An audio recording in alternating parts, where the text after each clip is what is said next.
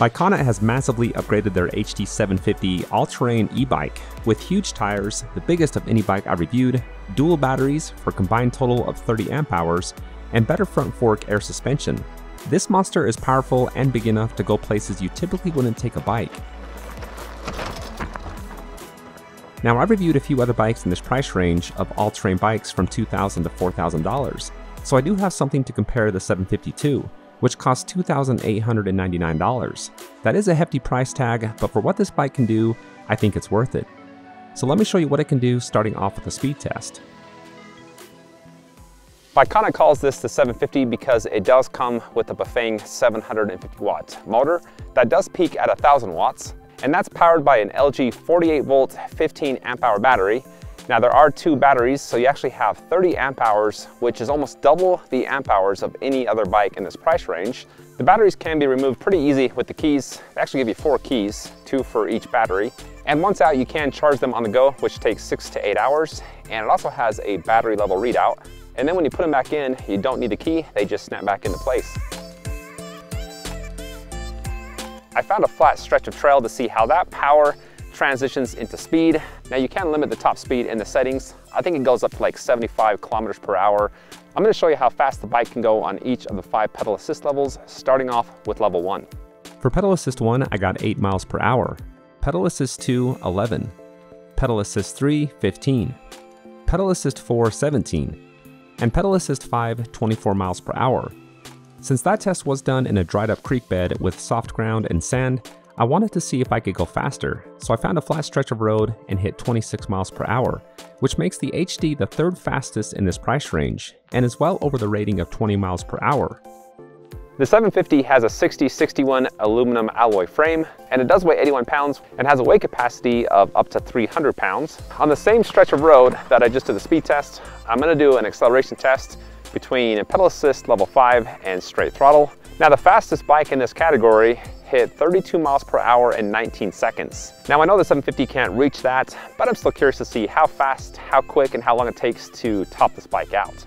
The power is delayed for both pedal assist and throttle. With pedal assist, it takes about a half to 3/4 revolution on the easiest gear before the power kicks in, and with the throttle there's about a half a second delay, which is pretty good and what I've seen before with other brands. Now as you can see, it's not the smoothest trail, so I was impressed that the bike did so well, taking less than 19 seconds with throttle to reach 24 miles per hour. That makes the HD the 2nd fastest in this price range. Well, the 750 has a 60 to 80 mile range. It's time to test that out. I do have a full charge on the bike. I've just started my tracking app. Let's see how far I can go. For this test, I spent most of the time off-road. There was about a half a mile of road from my house to the desert, then another 5-mile paved section from the desert back to my house, and most of the time I used the throttle. This is just a mean and tough and gnarly looking bike. I like that gray soft color with the yellow logo. They've got creative with the logo. They placed it in the front of the bike where you can also add a basket, and then also on the shocks. If you want to have the biggest bike on the trail, this is the one to get.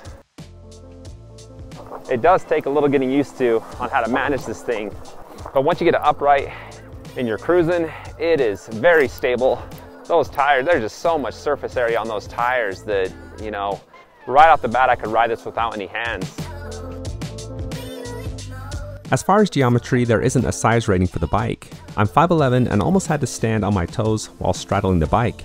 It's one of the tallest bikes I've tried.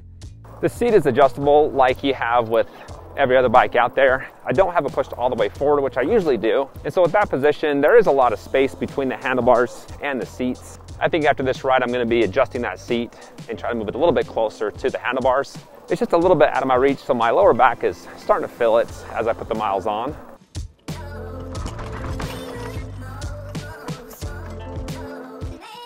The faster I go, the more stiff the steering becomes. You know, it takes more effort to actually turn sharper, which I do like because, you know, it gives you more stability. But then when I'm going slow over this rough trail, the steering seems to kind of loosen up a little bit, and I can easily move around these bigger rocks and potholes.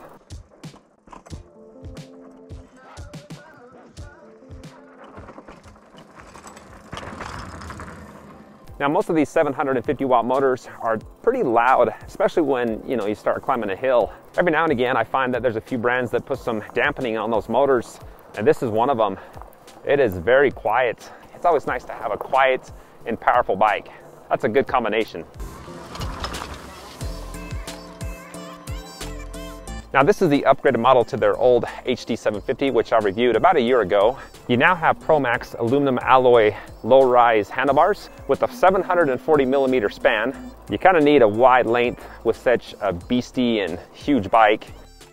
Next, you have lock-on velo grips, which are very comfortable. They have an SRAM X5 9-speed trigger shifter. That is one of the higher end shifters I've seen. The brake levers are aluminum alloy as well, and they do cut the motor off when either lever is pressed. The SR saddle is definitely an upgrade from the old saddle. I don't have any padded gear on and haven't felt sore or uncomfortable throughout this test.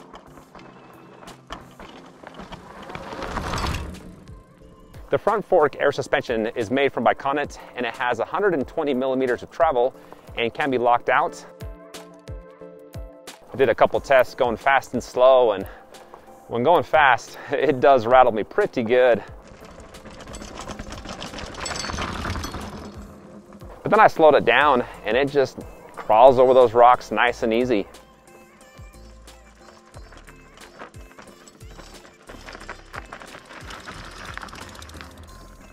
Now this does have a hardtail, so it is bumpy on the back end. They do offer full suspension bikes, but you will be paying much more for them. The most appealing feature about the bike, in my opinion, that makes it stand out is the huge 26 by 4.5 inch Kenda Juggernaut tires. You see these 3 to 4 inch fat tires. Rarely do you ever see 4.5 inches. And that half an inch makes a big difference as far as just looks go. This trail has a bunch of sand and ruts on it, and the tires haven't slipped yet.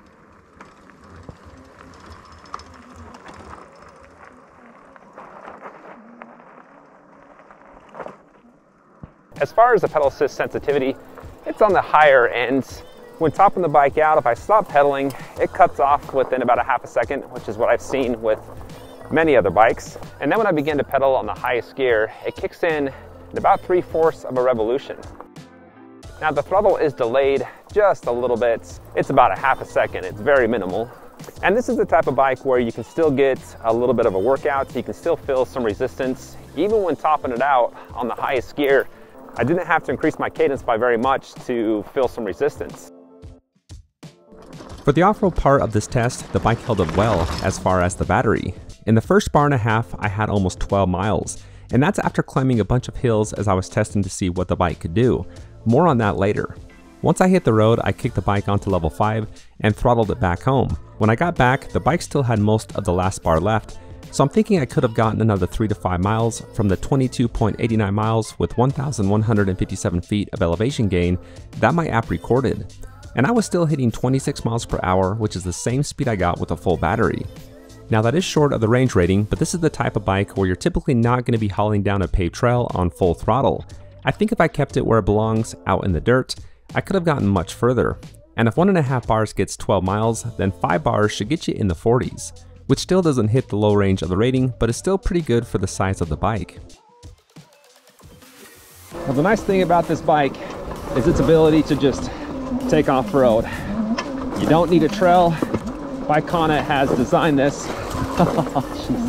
Bikonit has designed this to explore the unknown, you know, go off the trail. They classify this as a hunting bike, and it has a tow capacity of 300 pounds.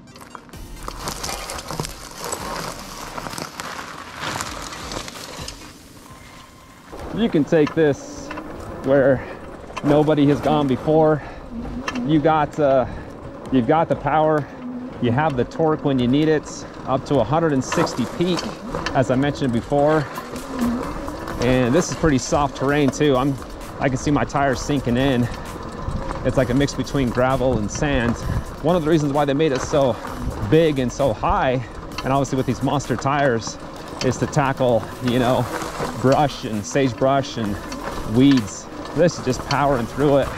This is the type of bike where you can just look to where you want to go and beeline it straight there.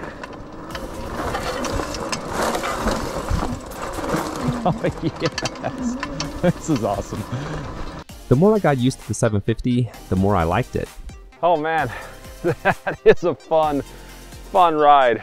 I just came down from the top section of this trail, and oh man, this handles very good, going pretty fast for such a big and bulky bike. This is one of the smoother rides I've ever had on a fat tire bike.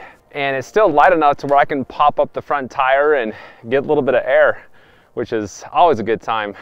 Well, this is the no power test. I'm gonna set the assist down to 0. That cuts all power. I'm gonna work through the gears and show you how easy or hard it is to ride this without any power. I'm on the first gear, going 5 miles an hour. This might even have a slight downhill component to it. And I just switched to 5th gear, and now starting to feel some pretty good resistance. Okay, here's a hill.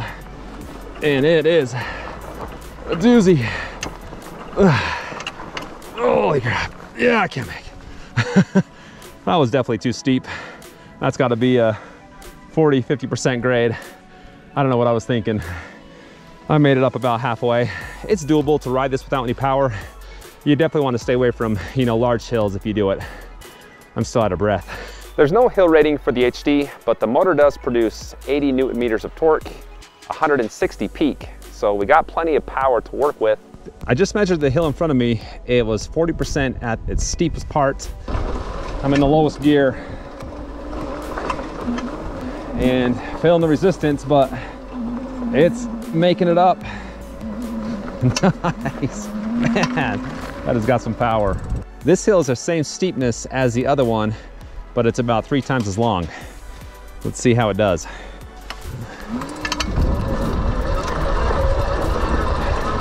I'm really gonna be impressed if I can make it up this. Oh, I gotta stand up. Oh, holy crap. It's going. I'm sliding a little bit. Woo.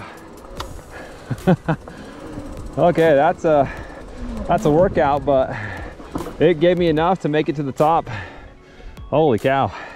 That's the steepest hill I've ever gone up on any bike. The 750 comes with Tektro HD 725 piston hydraulic brakes with 203mm rotors. Test out these brakes. Woo. It's sliding, but man, got some great stopping power. Next, I'll run through the LCD screen and control pad. On the left side of the handlebars is the power button. Hold that for a couple seconds. I do like the look of the screen, very nice and large. I mean, it's pretty big, kind of compared to my hand.